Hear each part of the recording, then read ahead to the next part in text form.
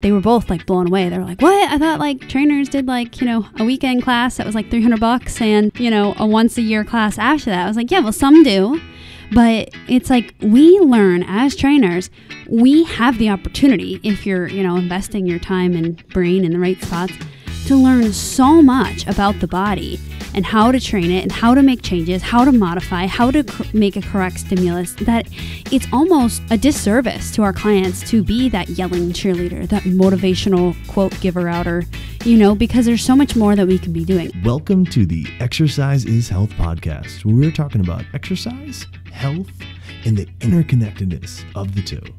We are your hosts, Charlie and Julie, and we will be coming to you every single week from our studio, Muscle Activation Schaumburg.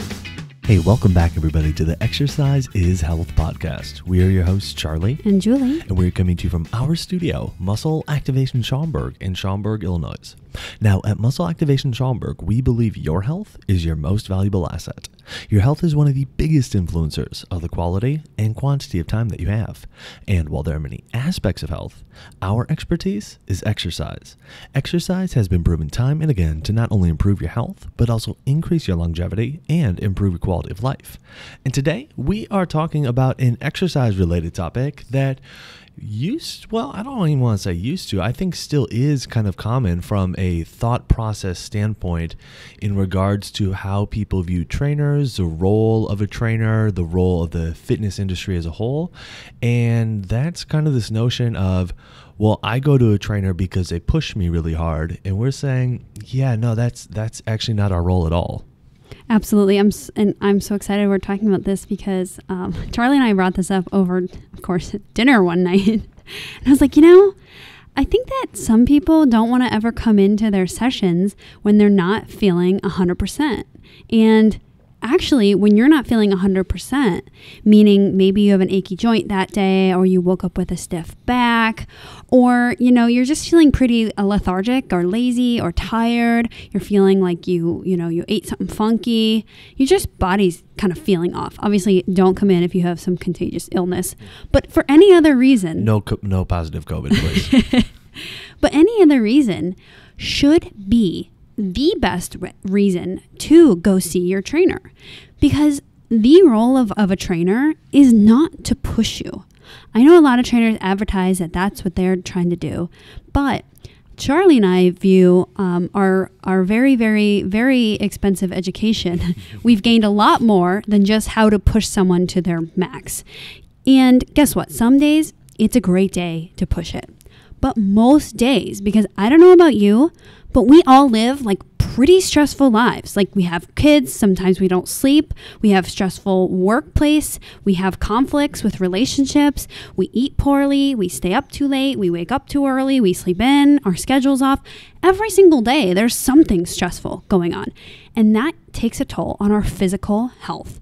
And that means that our exercise needs to change day to day to be appropriate to whatever level you're at that day. And whatever level that matches your current state of your body is actually the best workout to progress your body and to get your body to your goals, not the workout that you're just pushing it or going to your max. So a quick story, because I used to totally be on the other team. I mean, I was, way. Yeah, no, for real. I know. I was probably like the captain of the other team. And I remember when I first got into personal training, there were options as far as whether somebody could purchase, an hour session or a 30-minute session. And I always liked doing the 30-minute sessions better, because I felt like, well, people just can't keep up for a whole hour. So the 30 minutes is way better, because I can really push it with them, and and then they're just not going to they just can't keep up for the whole hour, and then they don't like doing it. But 30 minutes is good, because then we can really push it. And I was advertising myself as like a 30-minute workout specialist. Like, hey, you know what? You're in a funk. Like, you come to the gym, but you don't really want to challenge yourself. I'm the guy you go to, because I'm going to get you to work hard. I'm going to push you hard. And that was my whole thing. Now, don't get me wrong. Some people loved it. Okay. Most of people didn't, unsurprisingly. And I remember one time early on, I had a new member who had just joined the gym. And so she got her, free session or whatever with me. And about 10 minutes in, she looks at me and she goes, I don't need a cheerleader. And I had no idea how to respond back to that, because I thought to myself, well, yes, you do.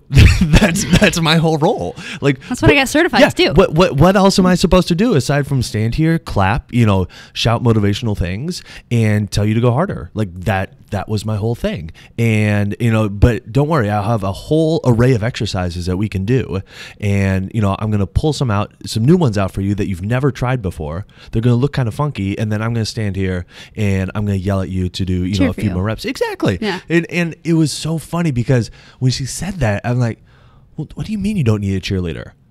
Yes, you do. You're clearly not working out hard enough. And that's my role, to get you to work out harder. So I was totally part of the other team. Like I said, I was probably captain of the other team. Yeah. And I have to tell you, I was dead wrong. And well, I mean, clearly some people still like it. That's why all the, the high intensity places are still around, all the super intense ways of group fitness and, classes and whatever are still around. And, some people still like that for a period of time. But to say that as a trainer, your sole role is to do just that, you're totally missing the point. Having a client work out hard doesn't mean that you're a cheerleader, but your entire role is not just to be a cheerleader and try to get them to work out hard. So we want to talk with you about that today, because there's a misconception here of like, okay, I'm going to go to a trainer and they're going to push me really hard, and that's why I go to a trainer, because, I'm not willing to work out that hard on my own. And Julie, like you were saying, the role of the trainer goes so far beyond that. And specifically, look, if your body's ready to be pushed on that day and it's appropriate for you to work out hard, cool, we're getting after it. But if it's not appropriate for you, if your body's not ready to do that, that's where the real skill of training somebody comes in. And that's where all the time and the money and the expertise that you gather through your education and through working with people over the last decade really starts to come in. Yeah, I was having this conversation with a friend of mine the other day, and I was saying, we were talking about just our professions and, what they were doing, what I was doing. And I said, I just finished this big class, and, it's cost me over $25,000 over the last, 2 to 3 years. And they were both like blown away. They were like, what? I thought like trainers did like, a weekend class that was like $300 and, a once a year class after that. I was like, yeah, well, some do. But it's like we learn as trainers, we have the opportunity, if you're, investing your time and brain in the right spots, to learn so much about the body and how to train it and how to make changes, how to modify, how to make a correct stimulus, that it's almost a disservice to our clients to be that yelling cheerleader, that motivational quote giver outer, because there's so much more that we can be doing. I even joke with my clients, like, don't count on me counting for you, because there's so many other things that I need to be doing while you're exercising, and what I need to be observing and adjusting and seeing what's happening, that I can't keep counting. Like, if you want to count, that's fine, but I'd rather you be thinking about the things that I need to be, that I'm asking you to do. And so that's why I never count. But yeah, there's just so much a trainer can provide for you that is not that push to the max, that cheerleader. And so if you like to go to the gym and that's what you're looking for, that's great. But there are probably... Oh my gosh, wait, before I get into this, if you like to go to the gym and you like that push, great. But I will tell you, I was at a luncheon the other day, and by the way, I'm in like a very biased world where everyone that I see during the day works out because they're my clients. And I remember the presenter was saying, to be healthy, we need to exercise. So who in the room exercises? I could not believe the number of hands that did not go up. There was like 5 of us that raised our hands, and there was at least 30 people in the room. And so that shows me that if what you think of a trainer and what you think of the gym and what you think of working out is all about pushing yourself, that means that model isn't working for you. And that means that you need to find a trainer or a gym that's doing something like Charlie and I are doing. Because not only is it going to work better for you, but you're actually going to start improving your health with exercise. And that is the main goal. That is the thing that's going to keep you doing the things you love in life, which is always the goal of exercise. Yeah, we're saying, yeah, we need to be healthy, blah, blah, blah. But what does health really do? It lets you do the junk in life that you like to do. And we want you doing the stuff you like. So I did want to highlight one thing, which is some of you listening to this are probably thinking, oh my gosh, I actually like the push thingy. And when I'm stressed out, when I'm not feeling great and I just push it and I turn my brain off and I push it, I just feel so good. And that is called adrenaline. And that is why you feel so good, because you do get this adrenaline rush, which happens when you exercise. But there are some negative side effects of that. And we're not saying that you shouldn't use exercise. I would say if you use exercise as like your escape, the adrenaline rush, that's probably one of the better addictions out there. Better than, drinking or drugs or what other shopping, other addictions that you could participate in. Exercise is probably one of the better ones. But there are some negative side effects. And this is what brings hiccups for people. It's like, some people will try to do that push thing. And it's like, wow, sometimes I do this and I feel so awesome because of the adrenaline and the different hormones and neurochemicals that are going around in your body, making you feel good, which is awesome. But a lot of times that pushing can lead to some really negative stuff like joint issues, chronic muscle issues, joint issues.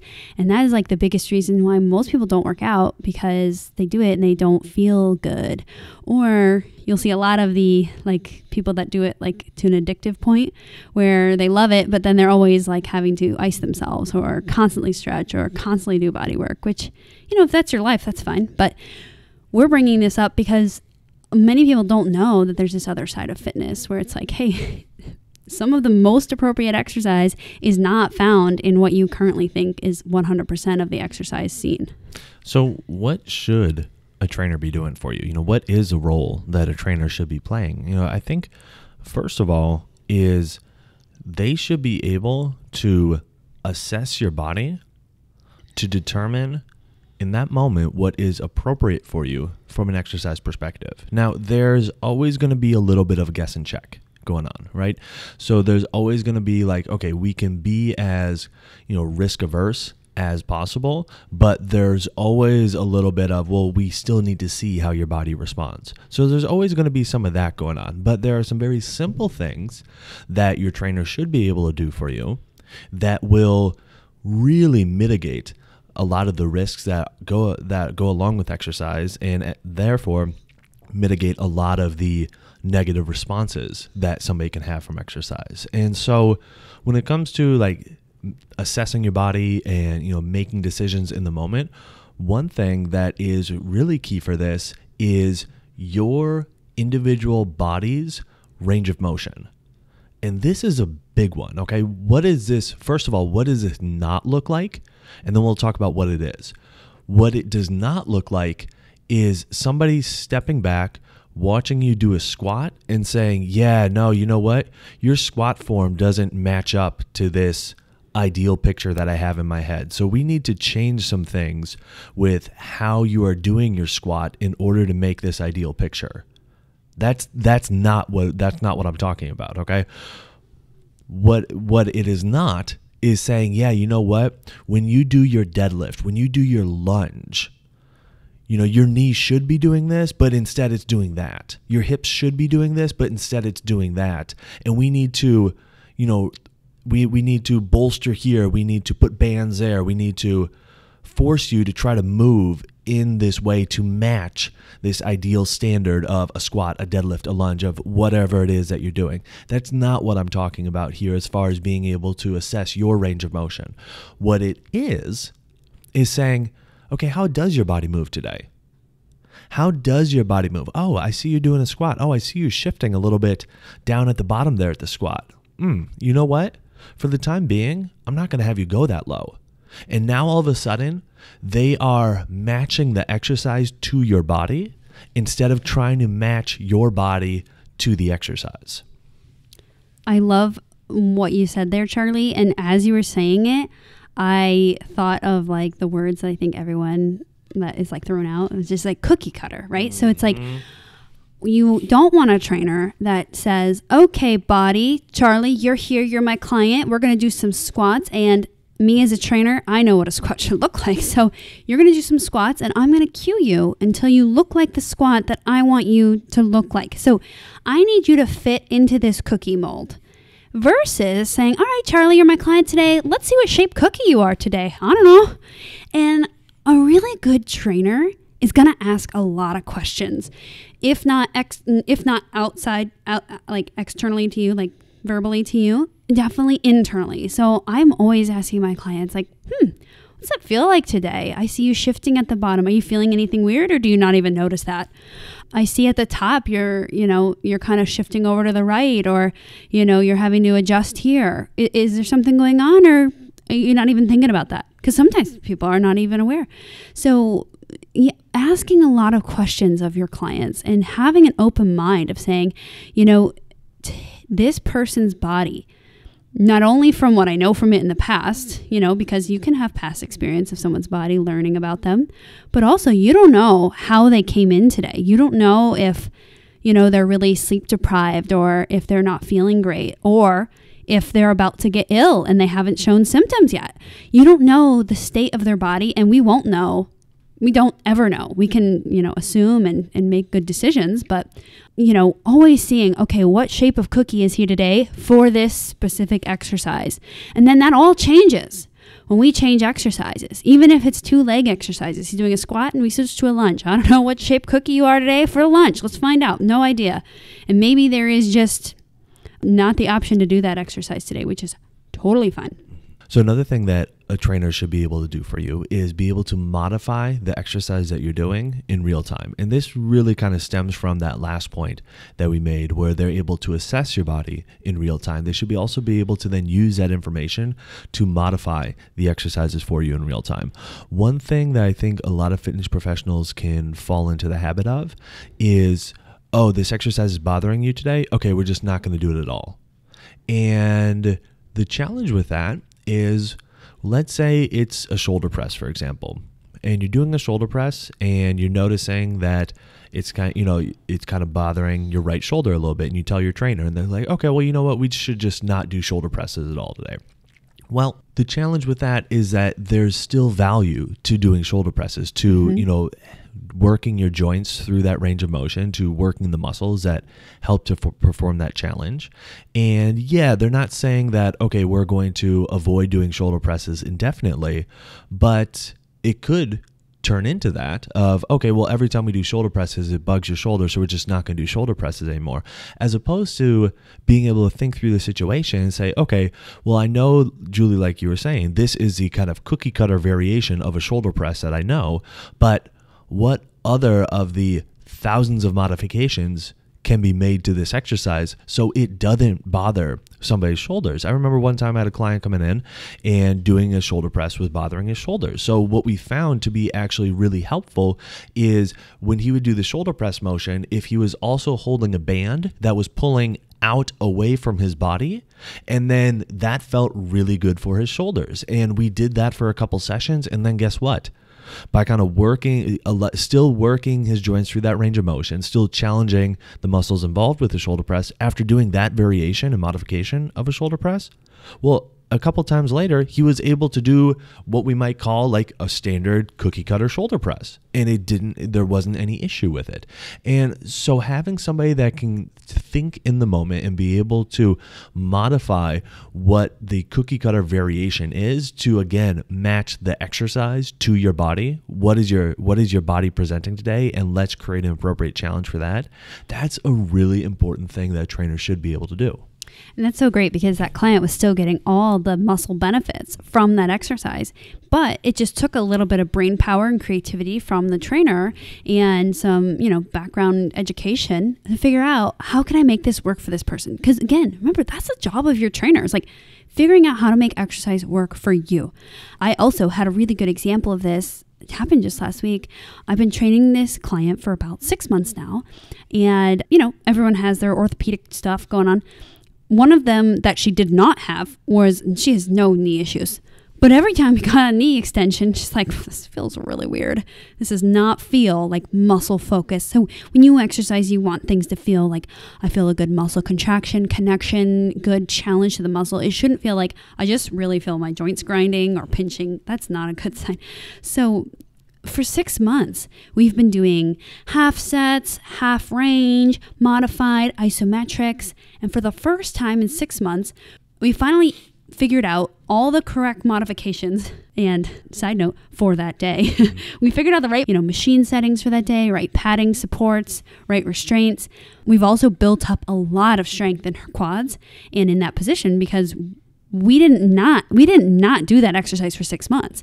We didn't do like a full set that we might qualify as a set.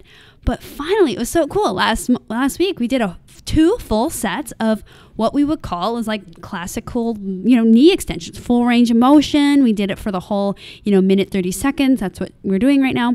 So it's just really, really cool. And I remember her being like, dang, I'm so glad you keep all those notes so that we could finally figure this out. And that's also a really great sign of a great client, because it was like, she never lost patience because we were still working those muscles. It wasn't the way that the sign on the machine says that you should use that machine. But your trainer is there to figure out, okay, how are we going to challenge these quads? Not make it jointy, make it very muscle focused. How are we going to progress the quad muscles? And, I didn't have an assumption that, one day we should be able to do a full set. Because her body doesn't care if we do sets. Her body cares if it gets the challenge, the stimulus. So it's just really cool to see how all the modifications over 6 months finally led to us doing 2 full sets of very muscle contraction focused, very stimulating knee extensions, because it was definitely an activity that she could not do in the beginning, even though during her health assessment and her intake, there was no Julie, be careful of my knees because I got a knee issue. There was none of that. So it was just cool.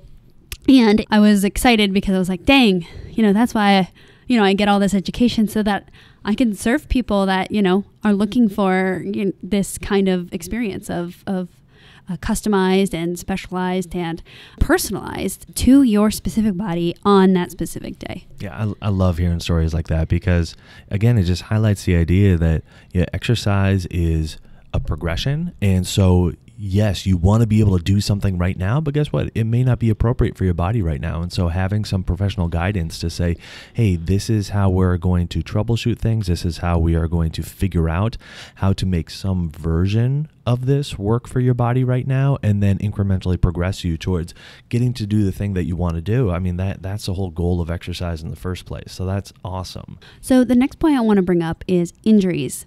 If you have a good trainer, your trainer will know how to work around injuries. Now, injuries can be ones that are like, hey, you actually need medical input on this, or you're needing to go to physical therapy.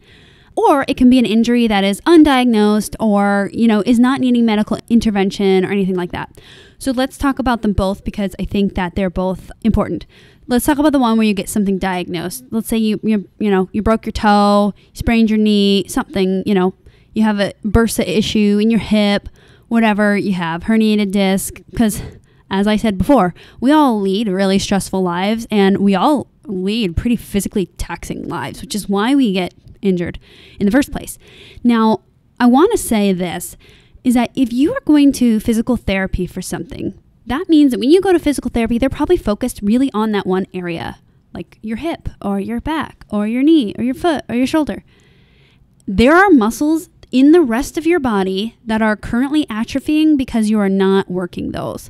The rest of your body is losing health. Your joints are becoming less healthy. Your muscles are becoming less metabolic. Your muscles are losing their power generators. There's certain things in your muscles that create power and create energy for you. You're losing those. You're also losing strength, function, and range of motion, your ability to move. And so just because you are going to shoulder physical therapy means that most people will say, well, actually I have to take 6 weeks off from my trainer because, I'm going to shoulder physical therapy, obviously. Okay, well, I don't see the physical therapist working on your core strength and stability, range of motion. I don't see your physical therapist working on your hips. So when you look around your gym, your trainer should be able to figure out how to do a full workout without injuring or further injuring that area. Even if your physical therapist is saying, hey, don't work your shoulders right now, we need to really focus on this, that's cool. Your trainer should respect that. That's fine. But that also means the rest of your body should not suffer in health because you feel like because you're in a physical therapy, you can't work anything else. That also goes for anywhere else in your body. You have a hip issue and your physical therapist doesn't want you to. By the way, most physical therapists are pro exercise. I just wanted to let you know that. So they probably would love if you're doing exercise. And this also leads us to your trainer should know how to modify. So your trainer should be able to call up your physical therapist and say, hey, I'm so-and-so, I'm Joe's trainer. I know he's going to see you for, a hip thing. What things do you want me to encourage him to do? What things should I be laying off of? And I will make sure that we are working together and we're not violating anything that you're doing in your sessions, because both people should be on your team. But you can also say, hey, also physical therapist, Dr. Physical Therapy, we're going to also work on his knees, his feet, his trunk, which if anything is going to provide more support for the hip or, wherever else in your body you're struggling with, and will help you heal faster. I promise you will heal faster, and you won't be coming back from six weeks of doing nothing for the rest of your body. You need to keep your body in condition. It is so important.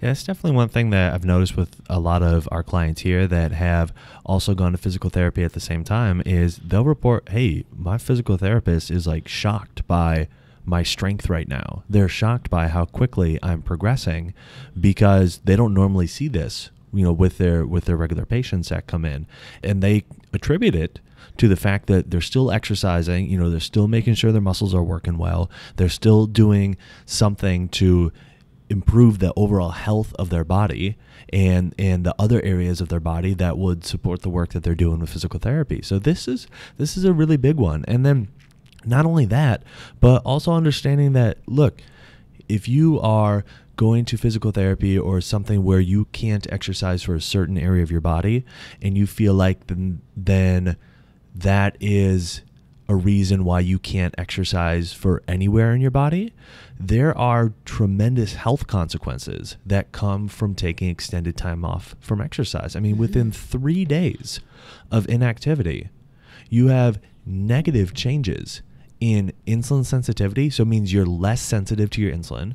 You have, which means your body needs to produce more insulin to get the same response, which, by the way, that's what starts to trend towards type 2 diabetes. You have negative changes in LDL to HDL ratio. So your cholesterol changes are not positive. You have negative changes in cardiac function. So again, your heart health starts to diminish, and that's just within 3 days of inactivity. And so if you're thinking, yeah, you know what, I need to be going to physical therapy for the next 6 weeks, and so I'm just going to take that time off of exercise, that's a lot of negative health changes that will be occurring during that time because you're not exercising for the rest of your body when one area is not working well. Charlie, I know I shared this story with you last night, but I just love this story. So when I was in college, my freshman year, so I broke my ankle pretty bad. So like if you look down at your ankle, you know how you have that like bump on the inside and the bump on the outside of your ankle? So I broke off like the tip of the inside one, which people don't do because normally people do the outside. So anyways, it was just a weird spot to break. So I had to get that like screwed back into my bone. And then I had these like little wires connecting my two shin bones. So it was just pretty bad break. And it was coupled with a high ankle sprain, which probably took longer to heal than the actual bone. Anyways, I was in college, and in college I really had not much to do except for go to school, study, eat, and work out. And so I remember I was probably like 2 weeks post-op, back at school, hobbling around with crutches on my with my boot and stuff. And I remember I would hobble over to the gym, and then I would take my boot off, put my workout shoe on, and I would lift weights. And what was so funny is like normally my workouts I would do like cardio and weights mixed. I was like pretty into cardio. I especially love cycling. So obviously I couldn't do that. But I could do almost everything else. I could do every weight machine in the gym except the leg press. I could do everything. And I had this, broken leg. So clearly I spent a lot of time sitting on my butt with my leg up. That was like 23 hours of the day. So that 1 hour a day, I did it because, I had nothing else to do and I couldn't sit in the library for like 10 hours a day. Like all I could handle was like 8. So I had to do something else during that time. But looking back and the knowledge that I have now, I was like, dang, that probably really saved me because physical therapy wasn't recommended for me. I don't know why, whether that's good or bad, but it just wasn't. So it wasn't like I was getting like direct instruction on like what to do with my ankle.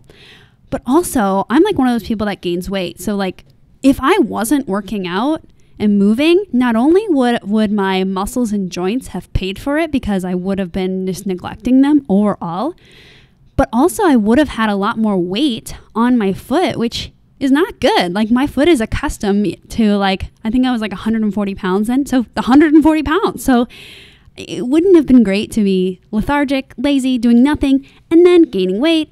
And I remember so many people would come up to me and like, wow, that's so cool that you're working out. And I thought, well, what else am I supposed to do? And everything in this gym I can do minus the leg press and the cardio. There's like so many options. Like I can do most of this stuff, so I would be there lifting the dumbbells, lifting weights and doing the leg machines, again, minus the leg press. So really just because I couldn't do 100% of the machines there, I could still make 100% of my workout from 95% of the machines there. That was plenty good because when you go to work out, it's not like you're using everything anyways. So you just pick and choose until you can get back to it. Now, that's a perfect lead into this last point that we want to bring up of what your trainer should be able to do. And in addition to being able to assess your body, to being able to modify the exercise to meet what your body's presenting, to be able to modify the exercises for any injuries that are going on, your trainer should also be able to modify the intensity of your workouts, okay? And what this means is there has to be more than 2 settings to your workout, which is full-on blast and not working out. Like there has to be more than those 2 settings. There has to be, hey, you know what? Or leisure walk. Right, exactly. Can we put in 3? Come on, there's 3 settings. Sure, yeah. Leisure walk. Yeah, Netflix and chill, leisure walk, full-on blast, okay? Yeah. There has to be like, hey, you know what? I drank too much this weekend and I still need to work out. So I'm going to exercise, but it's not going to be as hard as I normally do. There has to be a, you know what? My stomach's not feeling that great. I don't feel nauseous, but maybe I ate something a little weird at lunch today. I know I still need to exercise, but I'm going to go a little bit easier. There has to be a, hey, you know what? I've been on 3 flights this week and I'm feeling pretty jet lagged. Can we not go as hard today? But I still want to exercise. There has to be that ability to say, yeah, you know what? You are not at maximum capacity because let's be serious. When are we ever at maximum capacity? And say, you're right. Yeah, you're not at maximum capacity today. So we're going to not go as hard with some things. And that has to be something that your trainer is able to do. And so if you're feeling like, well, I can only go see my trainer when I'm at 100%, yeah, you're never at 100%. Ever. Mm-hmm. But that's not on you to decide the modifications to make for your workout. That's on your trainer. That's why you're hiring your trainer to say, hey, this is what my body's presenting today. My battery's charged up about 75%. Kid was screaming all night. Didn't sleep that well. What are we going to do about it? And that's on your trainer to be able to then change how you're going to be exercising on that day so you can still nudge your health in the right direction and not deplete it. Charlie, I think this is one of the biggest points of this podcast is like, I think we all know how to really push ourselves. And it gets easier when we do have that rah-rah cheerleader, which is, again, why most people hire a trainer.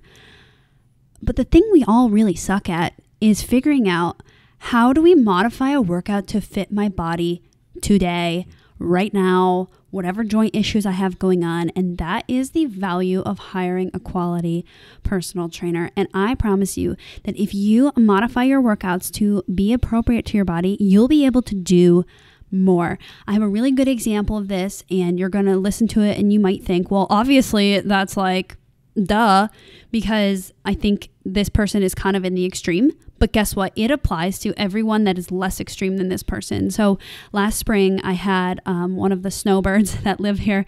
He's 85. He loves to golf. And the big thing with his golf was that if he overdoes it, he's shot for the week, you know. And here in Illinois, if you're a golfer, you do not want to miss any golf days because the season is very short. It gets really hot and it gets really cold. So you need to hit all the days. You don't want your body getting in the way. And also, by the way, when you're 85, if you're not doing something to keep yourself moving, you go downhill really fast. But guess what?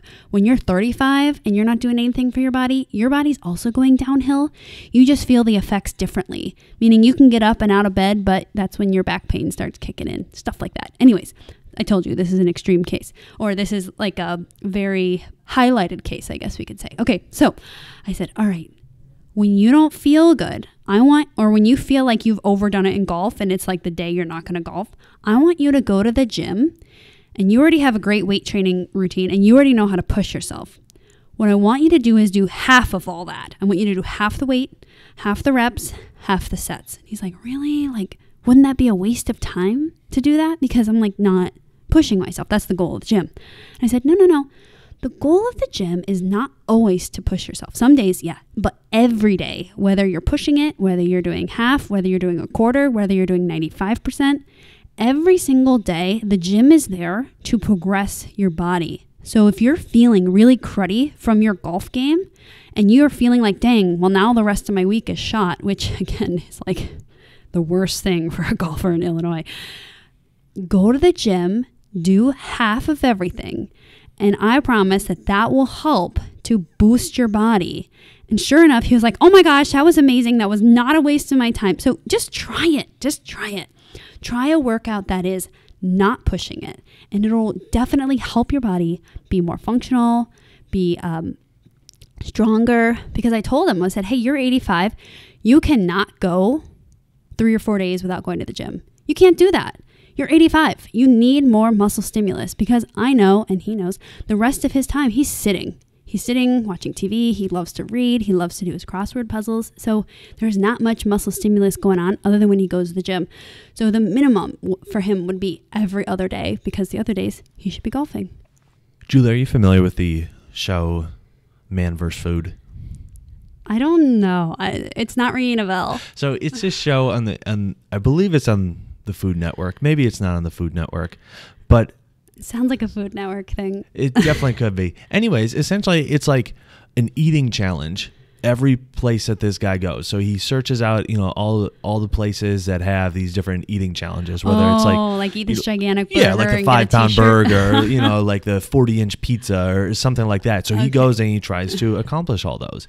And I think a lot of people think of a trainer as man versus food. Like you're gonna go to your trainer and they're gonna present this tremendous challenge that is going to be extremely taxing on your body, that is not gonna feel that great during. It's not gonna have you feeling that great after. You might get some pride from accomplishing it, a little ego boost, but it's gonna take some time to recover.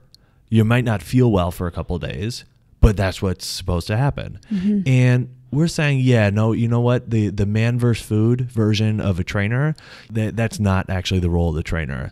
The role of the trainer is maybe more like Top Chef, but a little bit different, because a Top Chef, I'm probably screwing up the show, but I think there's like 3 judges or whatever, and they sit there and they say, okay, you have this much time to make this kind of dish. And so you have these super talented chefs that come in and, with what they have with the time and the ingredients, they try to make something that looks amazing. And I'm sitting there watching that show and I'm like, okay, that looks like 3 bites of something. How can it be any good? And then the judges sit back and they're like, yeah, you know what?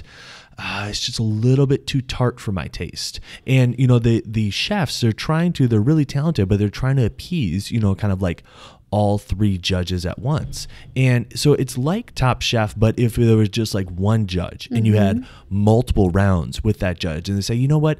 Yeah, this is just a little too tart. Like, okay, well, let me make it a little bit different. How does this taste? I just learned about your taste. Yeah, like, okay, how does this taste? And they're like, yeah, but you know what? It's not quite filling enough. Like, okay, let me put a little bit more. Yeah, but I don't want necessarily more of this. Maybe I want, I don't want a little bit more of the dessert. Maybe give me a little bit more of the steak. And they're like, okay, well, let me give you a little bit more of that. And it's like somebody that makes this beautiful meal exactly to your taste, exactly for your preferences and how your body's doing. It's like, yeah, you know what? I ate a big lunch earlier. I don't need to eat that much now. Okay, cool. We're going to not do that much right now. We're not going to serve you, 4 rounds of this steak. We're going to go, with just a little bit of a taste. You let me know how you like that. And that is the role of the trainer. It's not man versus food. It's like Top Chef, but only like you and one person, and it's multiple rounds where they get to figure out exactly what your tastes are and what you enjoy and what you enjoy right then, right now, versus, well, this is what you enjoyed last week. Why are you telling me that you don't want this week? It's like, because I've had it for like the last 6 weeks straight. I want something different. Give me something different. And so they're able to do that for you. That's the role of a trainer. That's a role that a trainer should be able to play for you. So if you're feeling like when you go to work with a trainer, it becomes this, again, this man versus food thing, this push it to the max, this cookie cutter. Hey, this is what we make for everybody. This is what's on the menu, eat it, like it, or leave, then that's not the role of an exercise professional, a true exercise professional. A true exercise professional can say, hey, you know what? This is what your body's presenting today. This is what your goals are. This is what your interests are. This is what you like. This is what you don't like. And I'm going to create something completely customized for you based on how your body's operating right now, and then be able to modify it as we go along, because what we thought you liked at the beginning, that might change by the end. That's the role of the trainer. So if you're feeling like, yeah, you're working with a trainer and they're more the former versus the latter, definitely send us a message so we can connect you with somebody in your area, because we have a lot of colleagues all throughout the U.S. that are able to help with that are able to create exercise that is built for your body.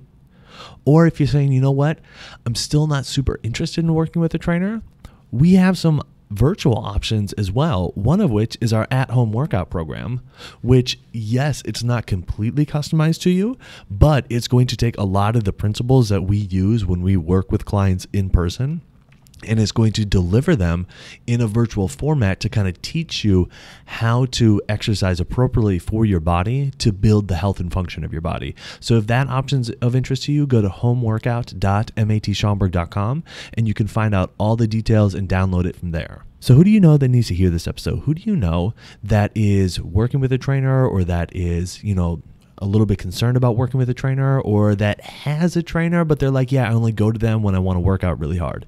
Share this episode with them so they can learn what the actual role of a true trainer exercise professional is. And while you're online, if you wouldn't mind, head on over to iTunes and leave us a rating and review. It helps people find this podcast when they're looking for information on exercise and when they're looking for information on health.